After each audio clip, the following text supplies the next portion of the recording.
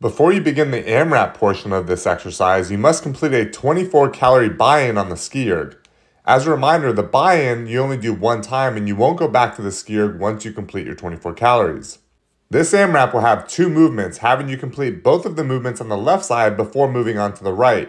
You'll begin with 5 kettlebell single arm swings on the left side and then transition to 5 kettlebell forward lunges on the left side as well, while holding the kettlebell up in the front rack position.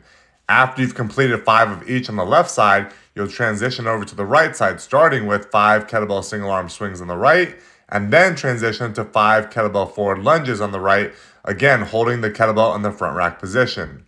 The goal of this AMRAP is to get as many reps as possible in the allotted time, transitioning back and forth between your left side and your right.